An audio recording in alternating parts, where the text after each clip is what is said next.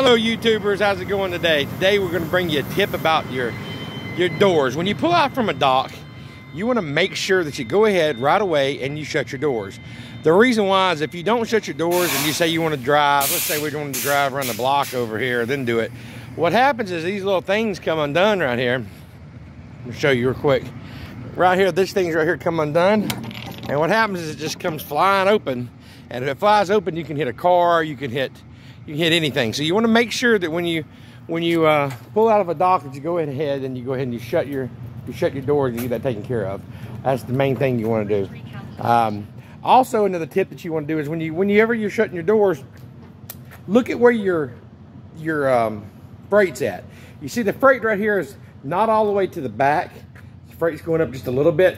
So what you want to do, now this is just a rule of thumb, but as a rule of thumb, what you want to do is you want to put your tandems about right there where they end at. So what I'm going to do is I'm going to slide these tandems they're about right here. Let me look in here one more time and make sure exactly where they're at. Because you want to, with the door open, you can kind of see, there's the freight. So the tandems need to come back just a little bit. So what we're going to do is we're going to go ahead and slide those tandems after I lock these doors. And then I'm going to show you in this video also how to slide the tandems. So go ahead and seal these doors up.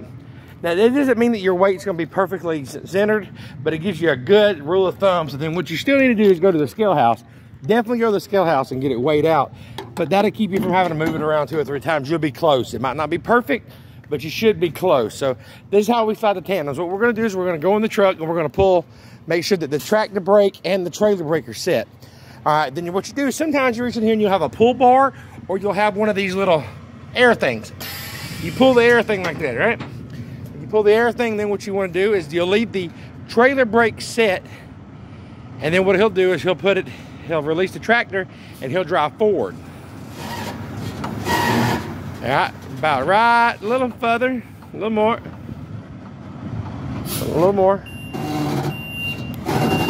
Nope, that way. We'll go a little forward, not backwards.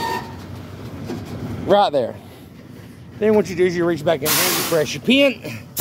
And that should lock it. And what you do is you go ahead and then you drive forward just to make sure that the pin locks. See, we'll go in here and we'll follow it.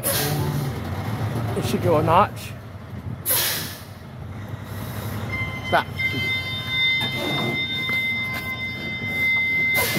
Then he'll go backwards if he has to. And there it locks. Okay, so now the trailer is locked. Now we'll go ahead and shut the doors and then we'll be on our way. Thanks for watching. If you get any value out of this channel, please hit the like button. Also hit the subscribe button. Helps us out if you want more content like this. We appreciate it, and y'all stay safe out there, drivers. Thanks.